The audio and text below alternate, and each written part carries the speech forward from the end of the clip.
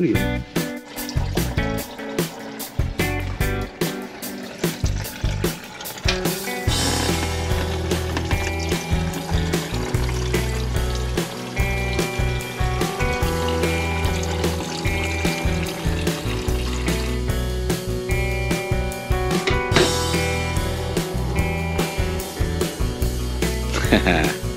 All right, man. Welcome back to the channel, everyone. Hope you guys are doing okay. Good morning, good afternoon, and good evening to all. All right, today's episode is I am going to start dismantling this bad boy here. Plan of attack will be remove the intake manifold, cylinder head, disconnect the cooling lines. You have seen in the beginning I already drained the oil and also the water coolant. It should not take me too long to remove this thing. And what's good thing about it also, we get to dissect the G23. I think what's good about it, now that I'm thinking about boosting this motor, is the clutch. It finally broke in. Let me show you the mileage. I think I logged in about 1,000 or less than 1,000 miles. Oh, right there. It's 800. Yeah, 823. Yeah, I thought it was 1,000, but yeah, I haven't reset that ever since. So, which is a good thing. Yeah, I don't have to worry about it. All right. What I'm gonna do, if everything is playing correct, like the piston to wall clearance and everything. Remember I told you about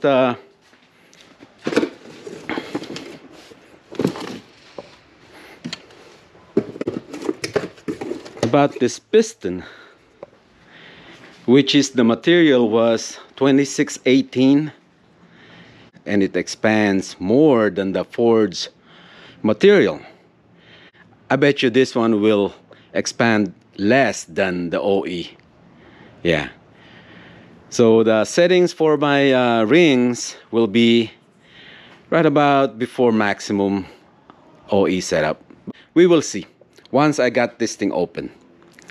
Yeah, it's too premature to say it right away, and I'm going to wait till this thing is open. All right, enough talking and let's do some working.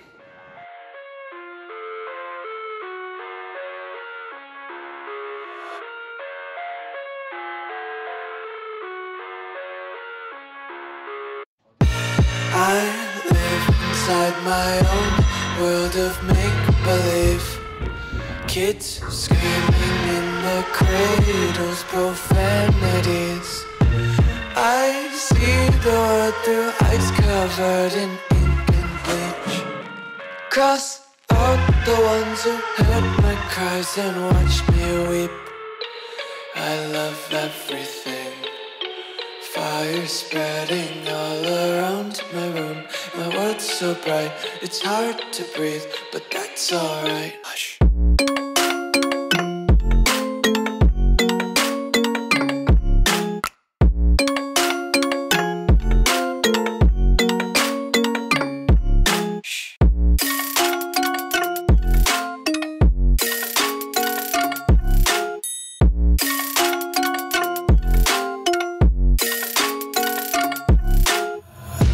Take my eyes open to force reality. For some that wanted to know about that baffle that I was talking about, right here. If you don't have this catch can will fill up with oil quick in no time. So this is very effective. You must do this.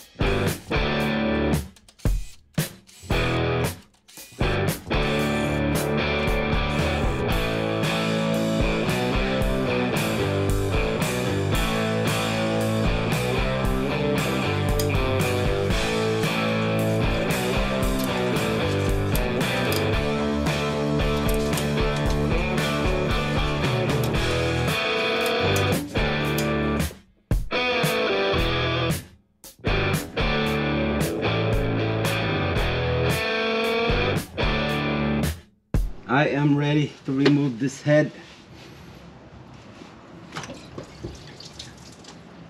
All right.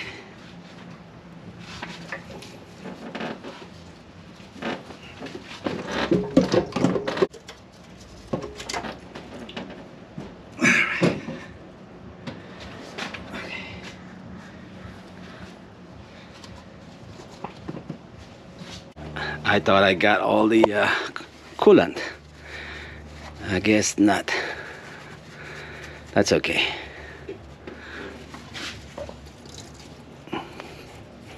I'm gonna remove the piston anyway.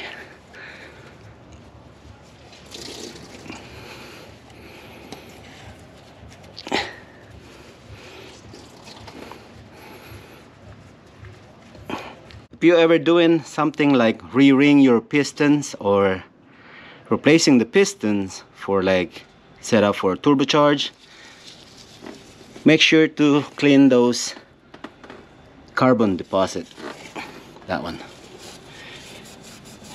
because if you have a heavy concentration, that can break your ring grooves when you remove the piston. And if your intention is reusing that piston, yeah, possibility of breaking your piston when you remove that. Just use a Scotch-Brite. That should do it. I have to blow some air through those, clean it off. Spray some WD-40 on it so it won't corrode.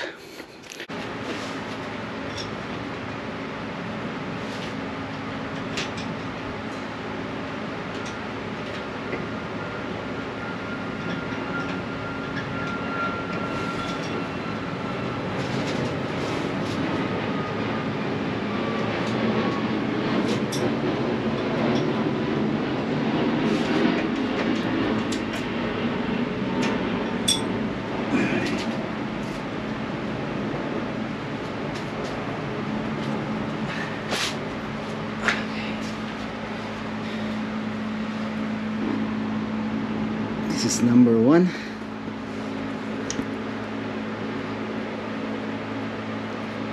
Alright, I'll do my analysis later. I'm gonna pull everything out.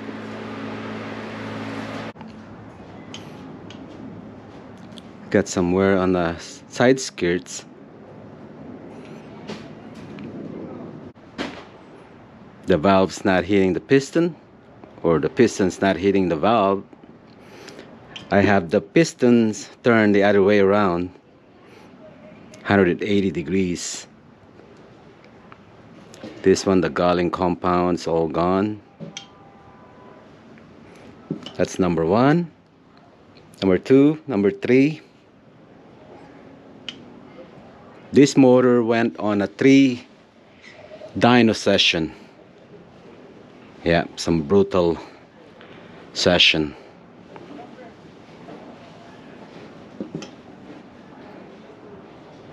This is number 4.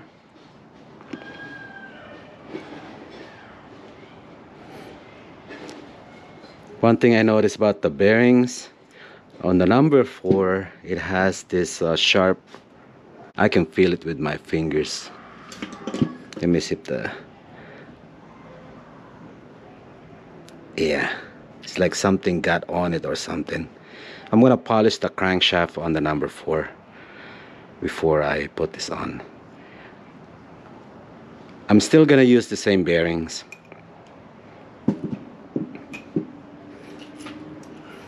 Yeah, the bearings are all okay except for the number 4, the one that I found something like embedded on there or something right there. Number 3, yeah, no abnormal wear on it. One thing I noticed though when I loosened the bolts, number 2 and 3, yeah, it looks like it didn't hold the torque or something.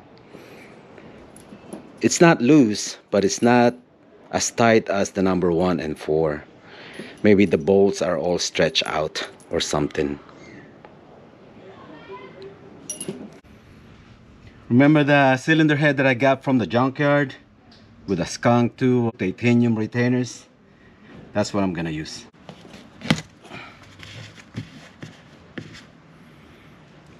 Cylinder head is good.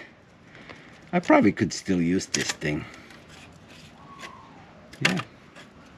Spray some copper on it or something.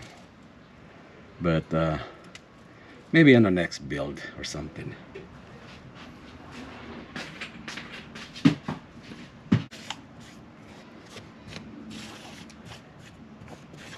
This is just a quick check.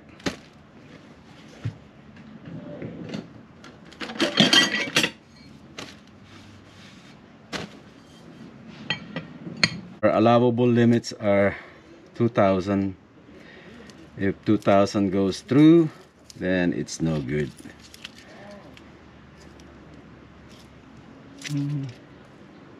There you go.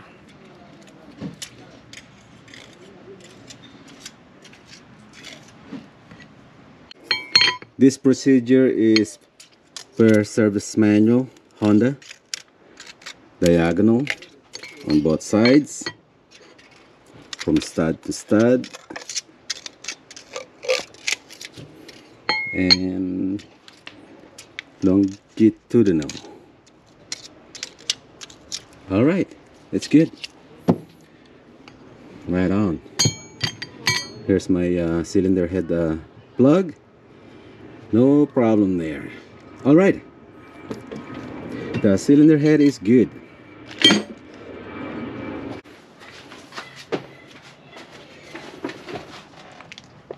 You can see that shiny part right at the midsection on all of them. That's where the stress from the skirt.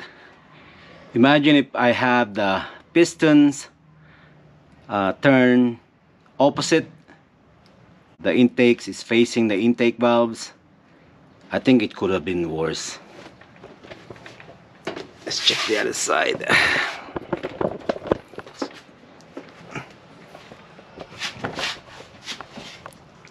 Yeah, the other side. Yeah, it has some. You could still see the cross hatching and all that.